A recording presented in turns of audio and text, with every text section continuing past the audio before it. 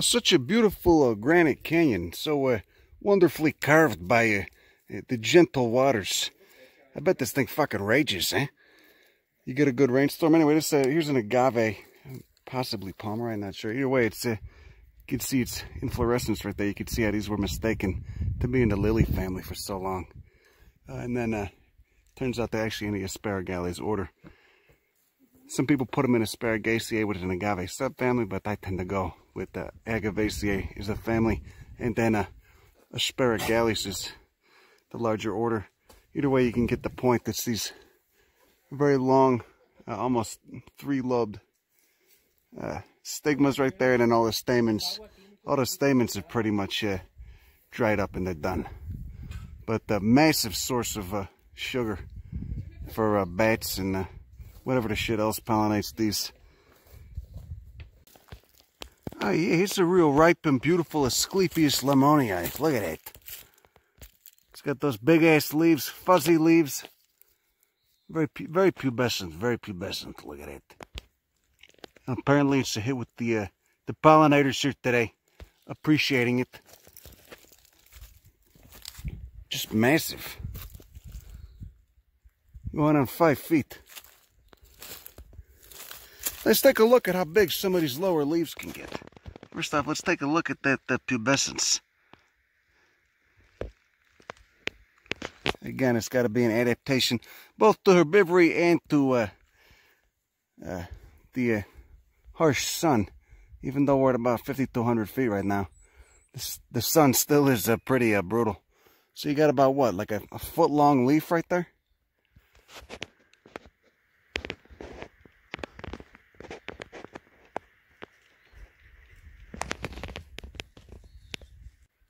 Oh yeah, look at it. There's some real nice up close full frontal of this Yucca.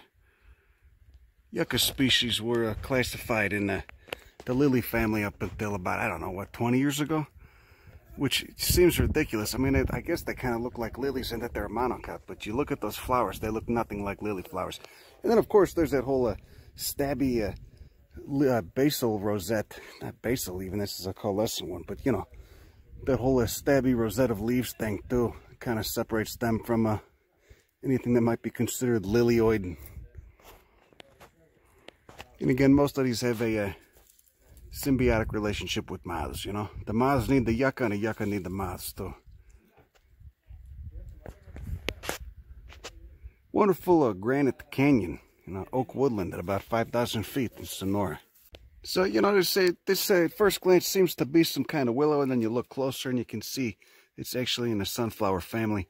Asteraceae, this is a species of Baccharis, probably a Baccharis salicifolia.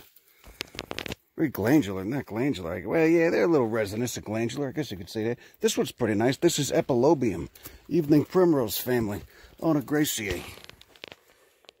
You get these in the Mojave Desert a lot as well. A lot of riparian areas that, you know, get some seasonal moisture.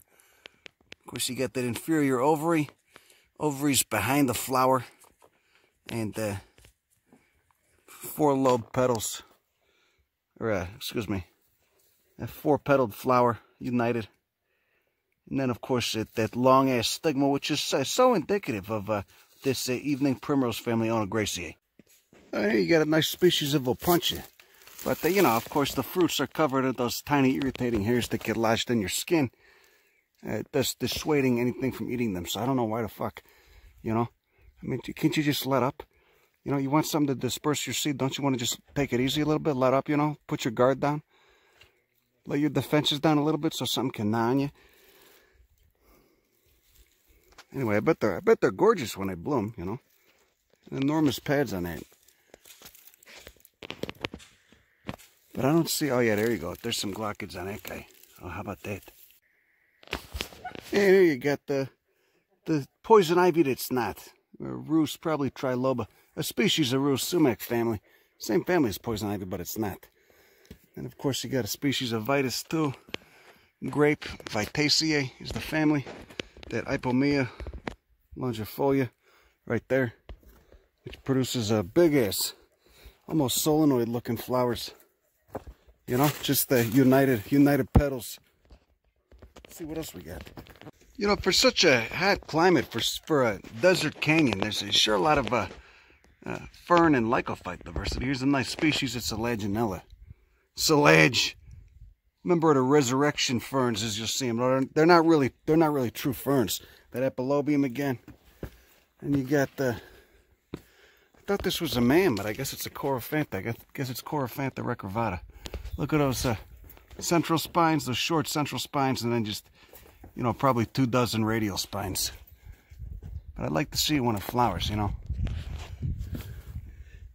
You got just Myriopteris lindheimeri. I believe it's lindheimeri. It's a Myriopteris. One of those lovely desert ferns, the xeric ferns. That'll just really kick you in the dick with their beauty.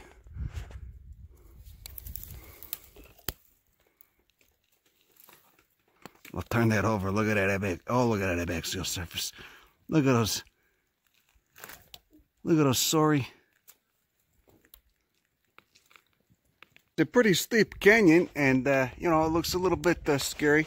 But chilling right there is just a turtle. We're gonna go see what that's about. So yeah, look, it's some kind of turtle just hanging out on this rock. You know.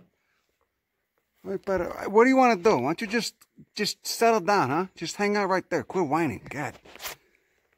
So you're just hanging out on this granite boulder. It's kind of a sketchy spot. Look at it. It's steep drop off. A granite boulder in an oak woodland. In a very steep canyon. In Sonora. What do you look like on the underside? You gonna get mad again if I pick you up? Oh, now you're just... Okay, now you're just...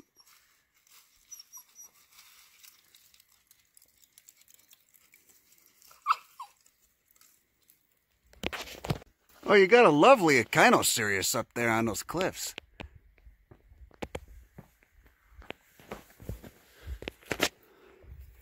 Cool milkweed over here too. Check this guy out. Oh, don't break your ass. Look at that. Wonder what this milkweed is. Look at how linear those leaves are. About 5 millimeters wide. See that? Yeah, about 5 millimeters wide. But only one thing, a cluster of flowers. One corymbs. Oh, look at that. It's such a nice little inlet right here near this waterfall. A dripping waterfall. And there's a whole little patch of what appears to be poison ivy. Proving you can't escape it. Even in Mexico. It's everywhere. I mean, I've seen a bunch of poison ivy in Mexico before, but this is a massive wall of it. Look at it. It's doing so well. And then just beneath it, you got some species of cherry. It's pretty nice. Wonder what they taste like.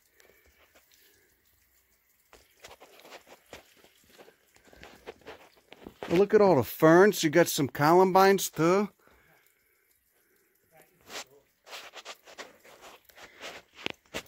Oh yeah, are you gonna try and get some? Don't break your ass.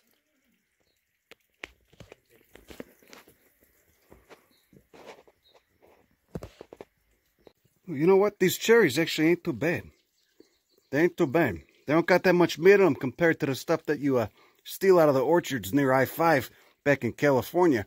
But I guess they're a little tart too. Like I said, you got Aquilegia, you got columbine, tons of ferns, Uechera, member of the saxifrage family, and then of course there's that just massive cluster of poison ivy. Nice ass rash just waiting to happen. Yeah, stick your face in there, you know, cool off a little bit from the Sonoran heat. Then you could come down here and continue to break your ass while traversing down this canyon. Do you or anyone you know have ever been diagnosed with any sort of mental disorder? Have you seen anybody to talk about any of your emotional problems? Are you aware even of your designation as a Crotalus willardii? You know, you do have some beautiful coloration, but you know, you did seem really turned up just now. Just want to talk it down a little bit, okay? See how you're doing. Right, if you have any other problems with aggression in your life, maybe you're yelling at your kids. No? Okay, you just want me to go away and leave you alone? Maybe I'll leave you alone, let you cool down, alright? And so you can see once you get up about 5,000 feet here in Sonora, even though, you know, you associate Sonora with desert, it's a very lush oak woodland. With Quercus samorii, Quercus arizonica, and Quercus oblongifolia.